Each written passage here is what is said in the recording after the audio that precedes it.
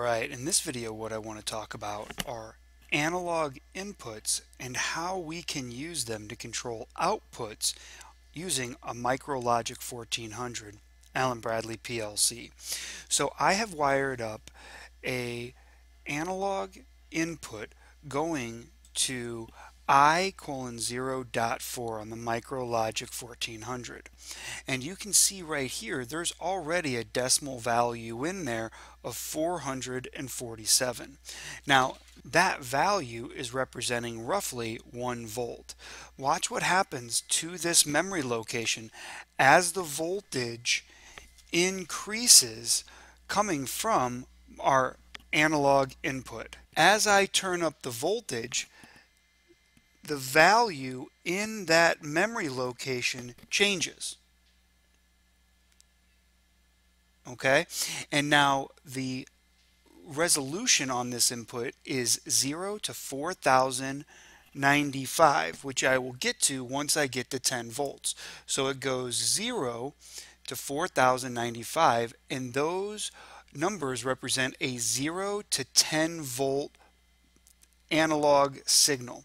So some flow meter or strain gauge or ultrasonic sensor or temperature gauge will be able to send out a 0 to 10 volt signal to the PLC, and the PLC will interpret that as a value in its memory location that can be used for control. As you can see here, I've created a program using a compare instruction, the greater than or equal to, and I have put my source A as that analog signal. So let's say this is coming from a strain gauge, and at 1000, which would represent, let's say, 100 pounds, our output's going to go off.